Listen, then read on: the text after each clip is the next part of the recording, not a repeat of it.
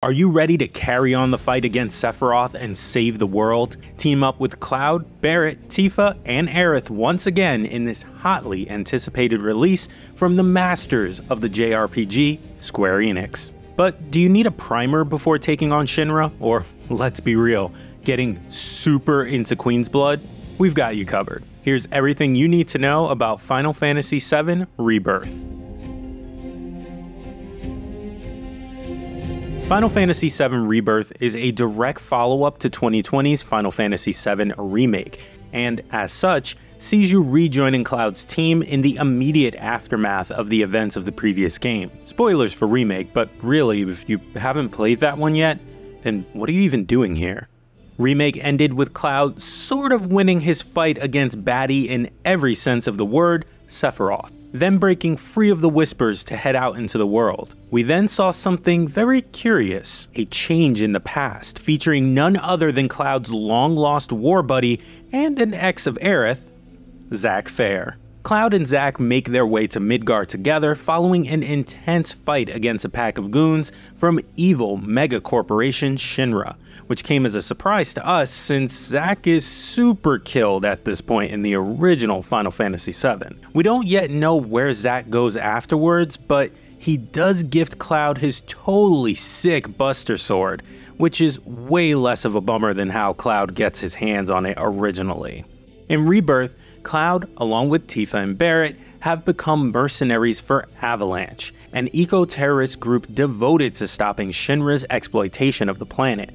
The three mercs, along with their pals Aerith, Red 13, and Yuffie, must work together to take on both Shinra and Sephiroth, with the fate of the planet hanging dangerously in the balance. If you're familiar with the original Final Fantasy VII, you can expect Rebirth to cover the story beginning with leaving Midgar up to the events at the Forbidden Capital. Though, given the many story deviations we saw in Remake, there's no guarantee that everything will unfold exactly the way it did back in 1997. In fact, considering the Zack of it all, it's a pretty safe bet that we can expect some major changes. And as for what's going to happen to everyone's first girlfriend, Aerith, well, we'll just have to wait and see.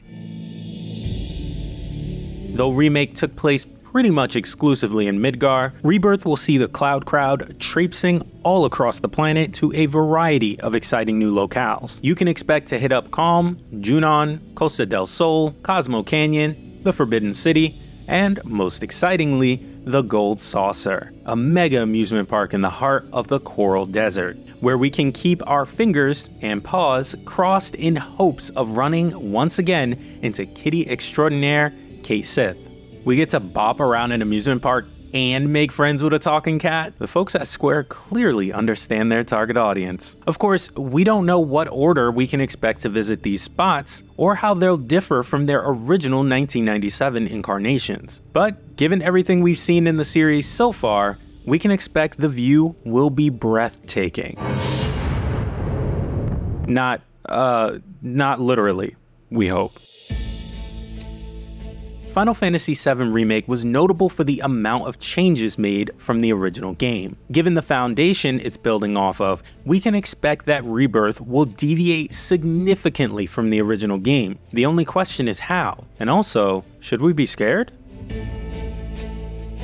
If you're just getting into the series now though, and this is an interesting place to start, but Square themselves say you're okay to jump in at this point, there are a few things to keep in mind about the gameplay. Though combat in the original Final Fantasy games was, for better or for worse, totally turn-based, the Remake trilogy utilizes a real-time combat system, also for better or for worse. Players will be able to switch between party members on the fly, taking advantage of each character's unique skills to more effectively defeat a variety of enemies. In the original game, players could use materia to upgrade their team and better suit their personal playstyles. And the Remake trilogy is no different, with magic, command, support, complete, and summoning material at their disposal to shape their party how they see fit. Speaking of shaping the party, new synergy attacks will see team members pairing up to deliver mega blows to enemies. Additionally, Persona heads can get excited about a new affinity building system with Cloud's allies. And everyone can get excited about Chocobos now being able to find buried treasure, like a truffle pig that's also 9 feet tall and super fast.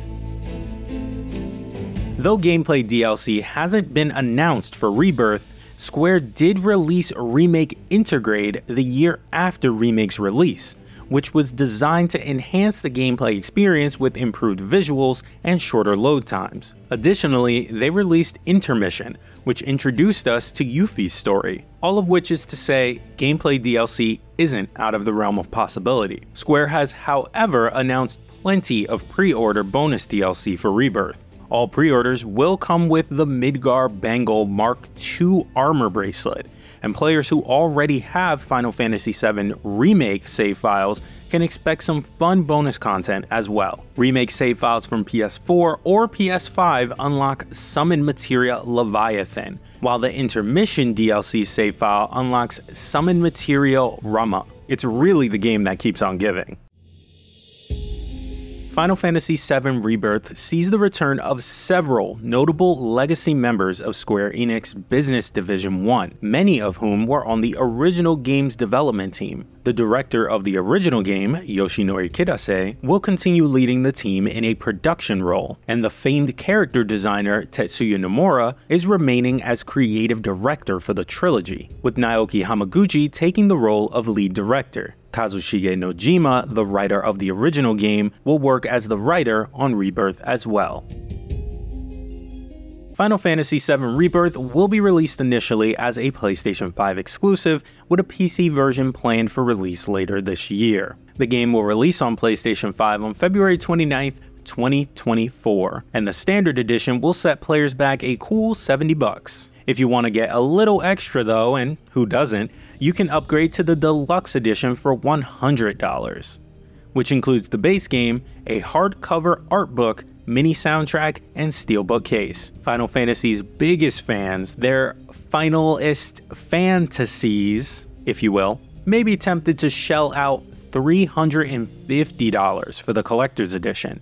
This mega fan's dream is available to pre-order only on the Square Enix store, and comes with a 19-inch Sephiroth statue, as well as all of the deluxe edition content. You also get a few extra in-game bonuses, including 2 summoning materia, the Moogle Trio and the Magic Pot, Orchid Bracelet Armor, and the Reclaimant Choker accessory. At GameSpot, this week is all about Final Fantasy VII Rebirth, so series fans will have plenty of content to check out as they wait for the game's release. Now, if you'll excuse me, I'm off to Midgar. I've got a card-based minigame to get way too invested in.